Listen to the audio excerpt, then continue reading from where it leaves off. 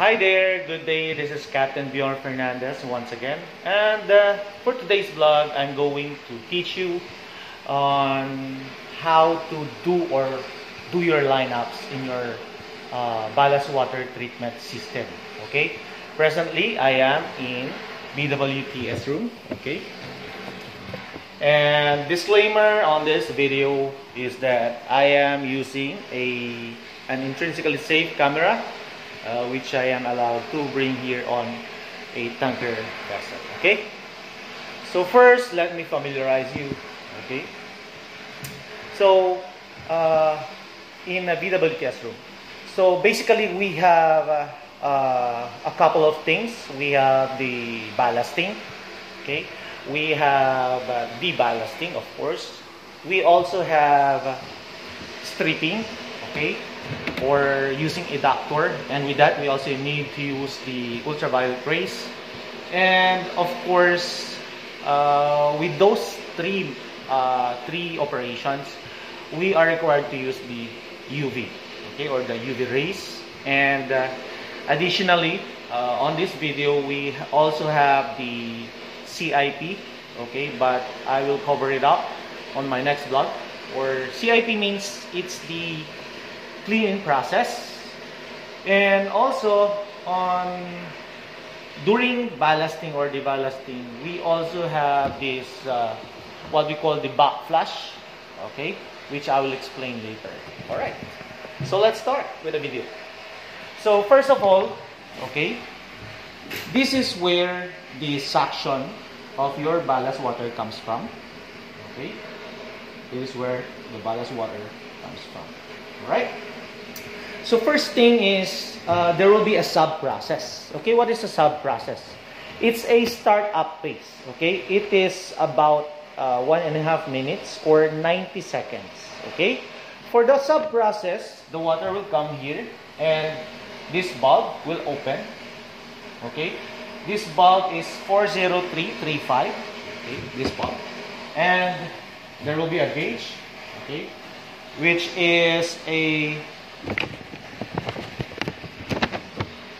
measures the pressure along the line, and then it goes here. Okay, it goes down on this pipe, big pipe, and then under the CIP, it continues, right?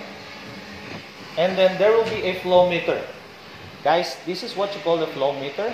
Of course, it will measure the flow. Okay, it will be in cubic meter per hour. Okay, so after that, okay, there will be two UV rays. Okay, number 1 and the other there is number 2. Okay, two UV rays, and then it goes up here. And these are the UV lamps. Okay, these are the UV lamps that works. Okay, that treats the ballast water. Okay, I mentioned earlier that during ballasting, of course, it will go through the filter. But what I'm telling you right now is the sub process. Okay, and that sub process will take about 90 seconds, and then that water will be discharged into this bulb. Okay, what is this bulb? Okay, it is bulb number 40436. Now there are two. Okay, one is here. Okay, 40436, and the other one is of course from the other UV. Okay, it's the same 40436, and that bulb, okay, is used only for the sub process that I mentioned. Meaning that 40436 is the drain bulbs. Okay, that is the drain bulbs. Okay, so it will lead downside on this small pipe. Okay, going to the backflush line. Now let me show you. Going to the backflush line. Okay. All right. So this bulb, okay, this pipe, okay, it goes there on the backflush line. Okay, that is the backflush outlet. All right. Okay, so that's the first one. after the sub process, or the 1 minute and 30 seconds, now let me explain to you the ballasting. Of course, suction will be there, alright, and this valve will be closed. Okay, this is this valve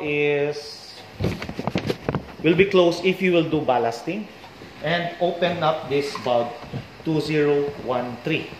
Okay, V201-3. This is the ballast inlet, and then okay, this is the ballast inlet, and then it will go through this filter. Okay, do you see the big filter right now? This is the big filter, and then there's a motor. Actually, right now we are maintaining the filter, and this is the filter pump. Okay, it was removed and we are cleaning it right now. So I have a permit to do this. Disclaimer once again. So this is Filtrex. Okay, from Milan, Italy, and then it goes here on this pipe, and then again this valve will be open. Okay, this valve will be open. This is 20132. Valve 20132. Again, there will be a because this is the filter outlet. Okay, and then it goes through this pipe going down once again. Okay, let's follow, and then going to the flow meter. Okay, which measures how much cubic meters per hour is passing on your line. And then it goes through your UV rays, or your UV reactor, ultraviolet reactor. Now, the different thing is that on this ballasting, it has the control valve. Control valve is this one. Okay? This automatically opens or shuts. So if you start, it starts from 50% going slowly or gradually to 100. Okay? Okay, so that is the that is the control valve, valve number 201-8. Okay, valve number 201-8. There is only one valve 201-8. Okay, for both UVs. Remember that. Okay, and then this will be your discharge overboard valve, going overboard on top. Okay, so that's how you do it. So that is for the ballasting. Okay, and for the operation of the CCR, I am not including this on this video since this is a local presentation on the local side of the BWTS room. Okay, so ladies and gentlemen, for the last one, it's the deballasting. For the deballasting, okay, it goes from the same pipe, okay, which is your, okay, from the suction side, from your tank. The lineup will be done on the CCR, and then, okay, it goes through this 201-9, okay, the one that was closed before, okay, and this will be closed. That is the 201-3. 201-3 is the one going to the filter room. But for the 201-9, no.